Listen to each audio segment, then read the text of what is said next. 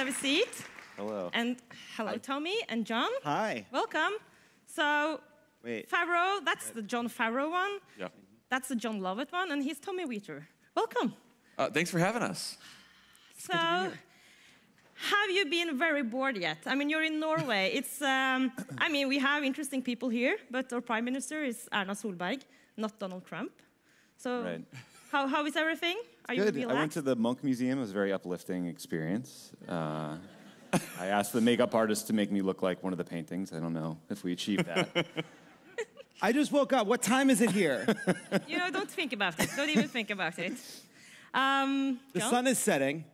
It's never sunny. It's winter in Norway. So just stay inside. How do you people stay positive? Sunset at 2:30 in the afternoon. Answer to that is that we're not that positive. I see. No. But we are trying, the theme of this conference is the value of work. And we're trying to have a conversation about how do we keep this society that we are quite proud of. We are, say that. How to keep this thing going for decades and decades. Right. There are some clouds in the horizon. But the What's value it like of work. to have clouds in the horizon? What it's like? We're covered in them. What a pleasant more thing like it is fog? to have a conference about the future. We're trapped in a nightmare present. We're dealing with things all the time right now. We are people trying to drag us backwards. Yeah, but how do you do that? It's terrible. We don't know. We're here to help. We're here to find out what to do. Okay, so let's I'm not try quite together. interested in your future problems. What are we going to do? How are we going to maintain a social welfare system 80 years from now when we run out of oil? We are in we have problems now. We give everyone health care, but will it last? Okay, How so dare you? Let's start How with your dare you? problems. How dare you call these problems? Look at you, so self-satisfied. Where's that prince? Where's the prince? Jon, they're over there. Where's the prince? So you have a prince. We have Don Jr. What are you worried about? Calm down. We're gonna be fine. Yeah. Okay, so let's not talk about problems. Let's talk about solutions then, Jon. Great. Yeah. Okay, unemployment, Was there a big factor. question? Sorry. Never mind questions. Questions are very last year. So, yeah, but solutions. Yeah. Okay, so say we have the same problems in a few years that you guys have now then. Big parts of you, I mean, people, you don't have enough jobs. How does that affect the politics? Would Trump even have been elected president if the rates would have been better during elections? So there's been a fierce debate about that in the United States. I think it is, look, in an election that was decided by 75,000 votes across 3 states, it's possible. But when you look back at, so there's all this political science research that, you know, if the economy is growing in a presidential election, then that usually helps the incumbent. In this case, the incumbent would have been Hillary Clinton. If the economy is sluggish, it helps the challenger. In the 2016 election, it was sort of on the edge, which would have spoken to a pretty close election, which is what we had. But a lot of research has been done since the election, and it looks like economics were not the driving factor in people's decision, people who voted for Trump, and that racial animus was actually a much stronger indicator of being a Trump voter. So Trump voters were largely white, but they came from the upper income scales and they came from the lower income scales. So it's not necessarily the economy that actually helped elect him. Well, let's say you don't want Trump as a president. Let's just say you don't want that. I assume you don't. Is that a good thing or a bad thing? Can you fix it? What, the employment situation? No, the reasons behind him being elected. Oh, the reasons behind him being elected. Yeah, no, I hope so. Yeah, I mean, So please enlighten us. No, I think that I think the relevance of the economy and jobs, to be serious, I think that if it does play into this, it plays into a lack of trust in institutions and a feeling as though maybe the economy is growing and maybe there are jobs, but they're not the right kind of jobs. And there's people that feel like they're left behind. They feel like they can't trust the government to address problems in their lives. They don't trust the media. They don't trust the institutions of civic society. And someone like Donald Trump can exploit that weakness and come along and tell people he can solve all their problems. He can find scapegoats. He can find immigrants to blame. He can divide people, and that can be effective. And I think one way the economy is relevant to that is, I think, and it's something similar, I think it's a set of problems that's not unique to the United States, is with automation, with widening chasms between rich and poor. Even if the economic numbers overall look okay, there are millions and millions of people who feel like the world is changing and leaving them behind. Yeah. And that leaves us vulnerable. And I think one of the things that connects what a country like Norway is going through and a country like the United States is going through is, how do you adjust what government policies you put in place to not make those problems worse? And I think right now the United States is in a very bad cycle, and a cycle of that mistrust leading to us going backwards. So we have widening chasm between rich and poor in the United States. And so what did we just do? We passed corporate tax cuts and deregulation. And now the next phase for our Congress is going to be trying to reduce the welfare state when people are depending on it more than ever. So I think making sure that in that environment of mistrust, in that environment in which people feel left behind, that the policies you put in place create opportunity, create more egalitarian systems so that people can get ahead and trust will sort of slowly start to come back. The core of our economic challenge in the United States is sluggish wage growth combined with a fraying social safety net. And those two things mean that there's a lot of people even the people who have jobs, some of them are still in poverty, or some of them are just above poverty. And when politicians in both parties campaign and say, vote for me, I'll fix all your problems, and then they put them into office and all the problems haven't been solved because of gridlock and all the other problems we have politically, that feeds a cycle of, as Lovett was saying, of mistrust. And it makes people more likely to vote for demagogues, right? And we've seen that all over the world through history, and now it's happened in the United States. Yeah. You used to be an advisor to Obama on foreign policy. Yeah. So you've seen this happen, in other countries, or at least you have studied. Were you expecting this to happen in the US? No, I think that maybe we should have been, but I think nationalism isn't new. Demagoguing others isn't new. Using anger and frustration to incite people to support you and to condemn another is not new. It was hard to watch it happen in such a egregious fashion after 8 years of Barack Obama. I mean, there was a totally inaccurate, early sense in the media that Barack Obama's election had sort of solved the entire history of racial problems in the United States. Barack Obama didn't believe that. No one who worked for him believed that, but it created a massive gap between the expectation of what it meant to elect an African-American president of the United States and where we were as a society. And so clearly there's a lot more work to do, and a lot of the sort of structural problems with inequality and the growing wage gap are going to grow as problems, not shrink. I mean, inequality in the United States, it doesn't mean your neighbor owns his house and has a boat and you don't. It will start to mean your neighbor can afford health care that you simply can't afford, that could increase his or her longevity. They can send their kids to a school that will continue to exacerbate and widen that gap between rich and poor over time. So unless we deal with it with smarter public policy, we're going to have these structural challenges for a long time. But like Jon was saying, the tax bill that just went into place is a massive giveaway to rich people, and the way they will pay for it is cutting food stamps and other programs that support the poor. So we're in a tough spot. Yeah, but did you know that? I mean, I listened to your podcast, obviously, and you and I guess everyone here were quite sure that Hillary Clinton would be the president right now. Right. How could you be so surprised? Because what I heard in your voices, at least, I think I heard was shock. You were surprised and also very, very sad. But should you have seen this happening? I think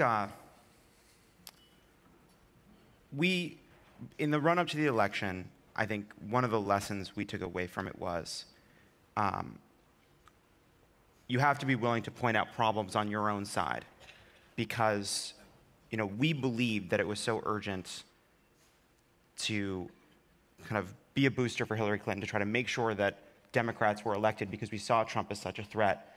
And because we were in a position where people were in some way looking to us a bit to reassure them that we didn't want people to panic. We wanted people to do what they could to help Hillary Clinton win.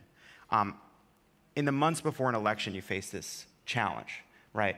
You want to say, hey, you need to change direction a little bit. We're not totally sold on this message, and there are problems with the Democratic campaign. But if you're a Democrat, and the way our media works right now, if you start pointing that out, all of a sudden, there's stories about Democratic infighting and how Democrats are attacking one another, and that hurts the cause. Now, I'm not saying that we had some great big platform, but I think one of the things we took away from that election, and one of the things we've tried to do since, is when we see problems on our own side, we point them out early and we point them out often, because we went into that election saying, Donald Trump can't win. He's too dangerous. It's just not possible. And though the polls were tightening, and though it was a perfect storm from an investigation, we now know that both Hillary Clinton and Donald Trump were being investigated by our FBI. We got some problems, guys.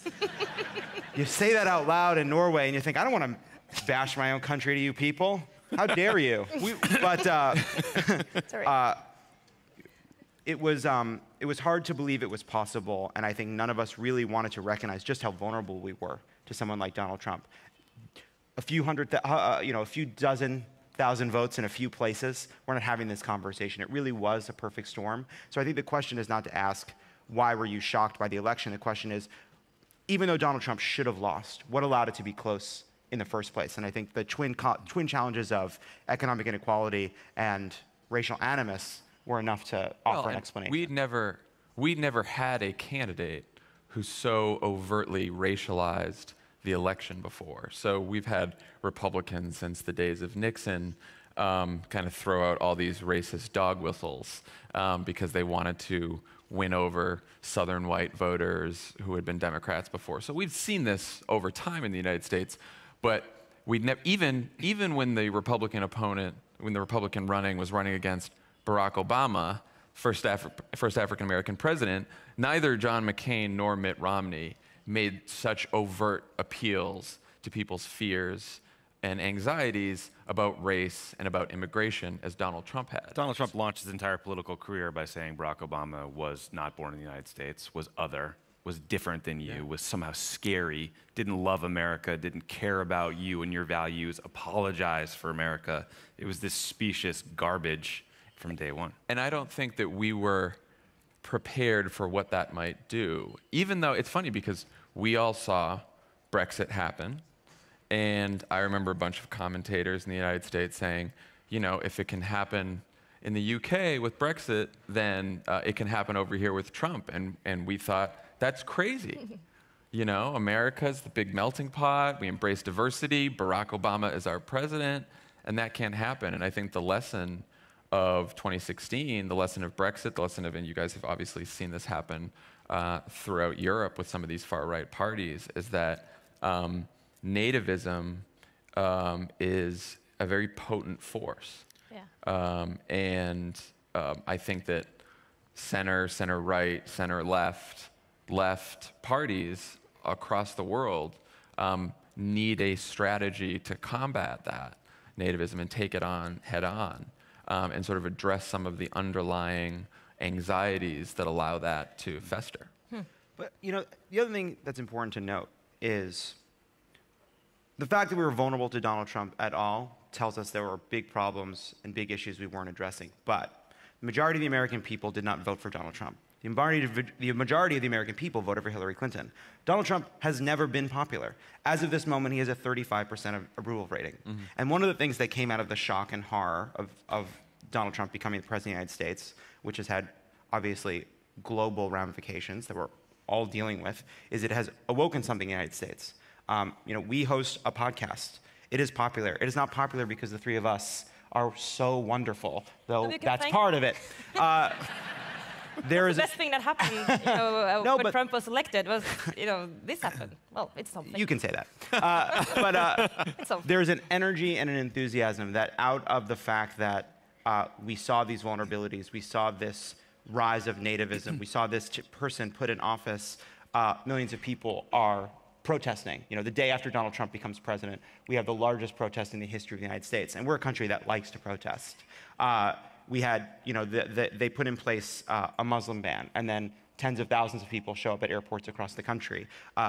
The Republican Party, which has in many ways capitulated to Donald Trump, tries to pass a health care bill, and 4 times the opposition, which didn't control any power in Washington, was able to stop it. So the one thing I think it's important, especially because we're here, is there is good news, and the good news is we are being forced to confront some of the worst aspects of our culture, and we're no longer allowed to pull the wool over our eyes. We're no longer allowed to pretend it's not happening. We've been confronted by, I think, an existential problem, and a lot of people are rising to it. So what's happening in our government is not what America is doing, that there are millions of people fighting back, and hopefully that can lead to something more positive after Trump is gone. Yeah, because you're onto solutions now, aren't you? Very positive. Yeah, you are. Very quite positive. Are you? Yeah, sure. No, I mean, but seriously? It's easy to view. Politics is viewed in zero-sum terms because the stories that are written if Donald Trump wins versus Hillary Clinton wins are night and day. But you're talking about a small, very thin margin of votes and individuals who ultimately tip it in one way or the other. I think one of the hard truths we have to confront is that Hillary Clinton was the wrong candidate for that time. She would have been a great president, but when you had an electorate that was saying, we're frustrated with Washington, we're frustrated with the status quo, and we're sick of every politician we've heard of, to say, here's a candidate that's sort of been on the public stage for 30 years was a very difficult choice and a very difficult thing for a lot of people to decide to ultimately pull the lever for. So part of it is going to be putting forward a great standard bearer the next time around, because it's not like Barack Obama didn't deal with racial animus and some of the same things that were swirling through the 2016 election. He was just able to motivate, inspire people, and turn out Democrats in a number such that he overcame it electorally. Yeah, I don't know if you guys all saw, Oprah will be our next president. We got it all covered. Okay, because that's it's all taken. Okay, before we end this, we still have some time, but we have to talk about Oprah just for a few seconds later. Sure. Okay, don't forget. I interrupted John. He was going to make a smarter and real point. No. Go ahead. No, you had something smart to say, didn't you? I'm going to save it for the Oprah thing. No, but you were talking about solutions and how society can fix itself then, right? So after the elections, you 3 guys sounded a little down. If that's correct, yeah. No, we don't, and maybe it's because your podcast is going well, but maybe there's a few other reasons. I sense some new kind of activism. Is that correct? Yes. Oh, completely. Yeah. So tell me about that. I have not seen this level of activism in the United States since the early days of the Obama campaign. So how does that feel? It feels inspiring. It feels hopeful. I mean, if there's a silver lining out of this this whole dark Trump presidency, it's that the American people will wake up and embrace their responsibilities as citizens. I think in our country for a long time, there was a view of politics that was a transactional view of politics. So that if you do show up to vote, you hand the politician your vote, you go on with your life, and then the politician goes to Washington and they fix your problems. And that's never how our democracy has been envisioned. The purpose of our democracy is, we always say this, it's an everyday fight, it's an everyday struggle. You wake up and you protest if you have to, you call your congressperson if you have to, you run for office yourself if you're not happy with it. That's an American tradition that goes back for hundreds of years.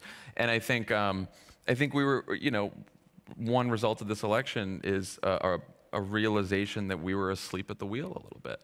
And now you don't see that anymore. And even doing this podcast, and as we tour America, which we've been doing, we have people come up to us all the time who say, I've never been involved in politics before. I've never paid attention to politics before. Now we're gripping the wheel like it's blinding snowstorm. Right. And we got to get home. And now they know all these things about American government and politics that just like nerds like us knew because we worked in the White House, and they're like, let's talk about the filibuster. And let's talk filibuster. Right. We know that because we watched West Wing. Well, yeah, exactly. But people know all these intricacies of government because everyone's paying attention now. And I think you saw in the special elections in Virginia, in Alabama, where a Democrat won a Senate seat for the first time in 20, 30 years, I think that there's going to be a resurgence, and that's a very good thing. So let's say that we are, without knowing, asleep at the wheel here in Norway. Right. So what should we look for? Like, what's the signs? if all of us are actually sleepwalkers right now, how to wake us up? What should we look for? What's the problems that we should be able to see before it hits us really hard? I think anti-immigrant sentiment. Yeah. I think nativism. I think beware of demagogues and politicians who promise easy answers, who offer easy answers in terms of who to blame for your problems. The problems that any nation faces are collective problems that require collective action, and I think that countries in Scandinavia and Nordic countries know that and act on that better than most. But that's something to keep in mind, because when things go wrong, there will be politicians who say, this has gone wrong because of this person or this group of people.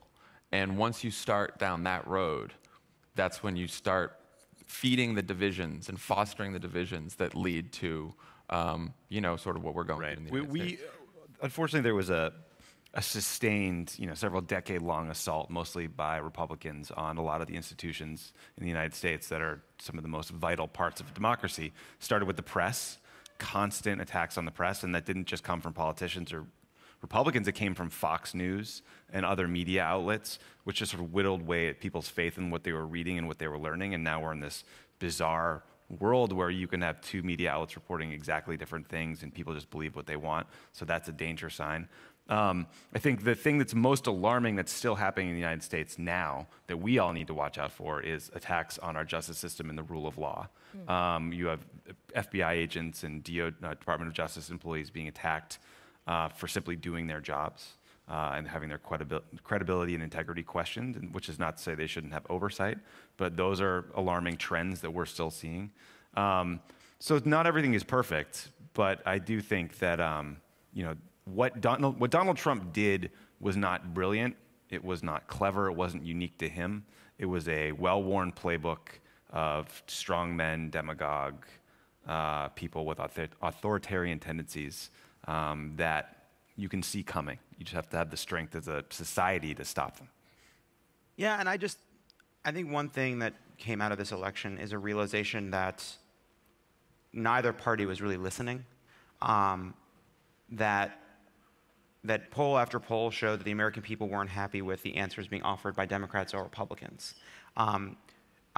And then you see Brexit happening, a similar result, right? People saying they don't like being told what the right answer is. They don't like being told that Brexit, they don't like the situation as it is right now, but they're told, actually, but don't vote for that. That's unacceptable, totally worse. And people have a funny way of being told, people have a funny way of reacting to what they're told is unacceptable when they don't like what they're seeing right now. So I think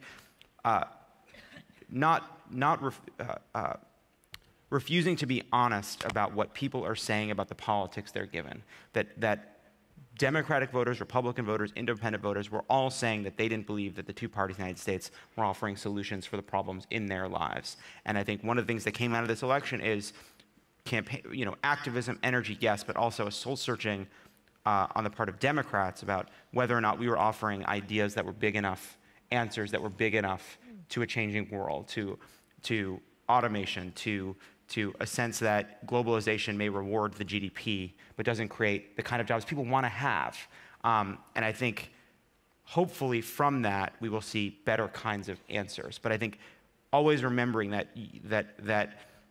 people are suspicious of an elite telling them that there's only one way to do things. And people, as we do in our personal lives, we bristle at being told what the right answer is. That's true.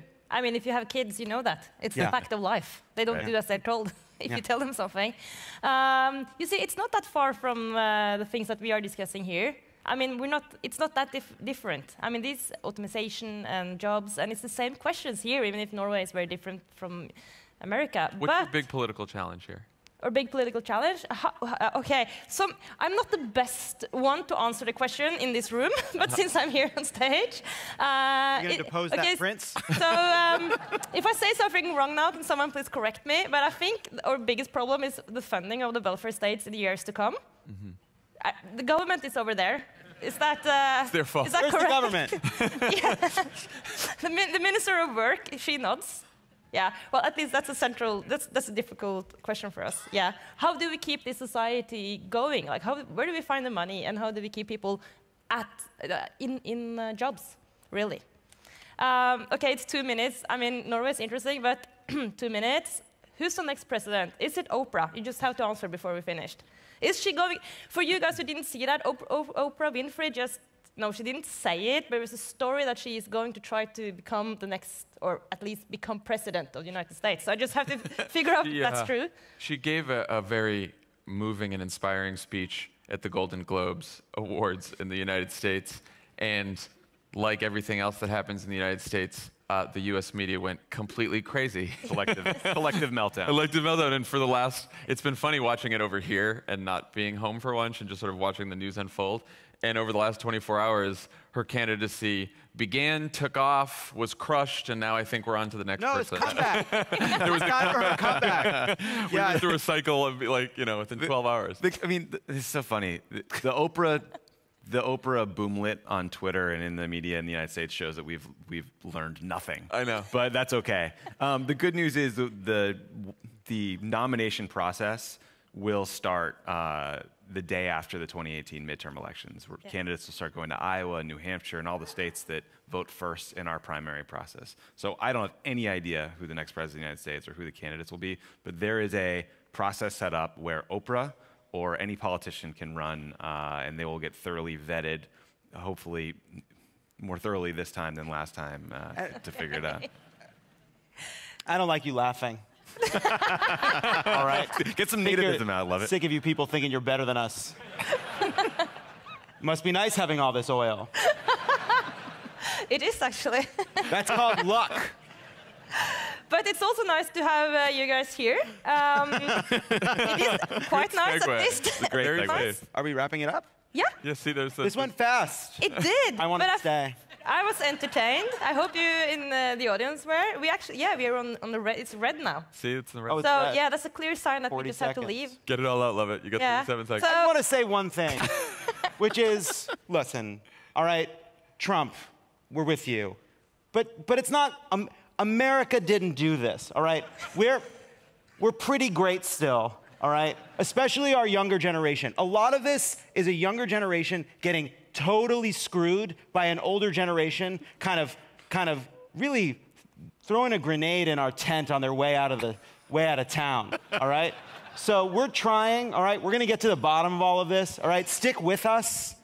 Okay? Don't give up on us. Pardon our appearance. Don't pardon my appearance. This is what we're renovating. Thank you so much. Thank you. Thank you. We're done here.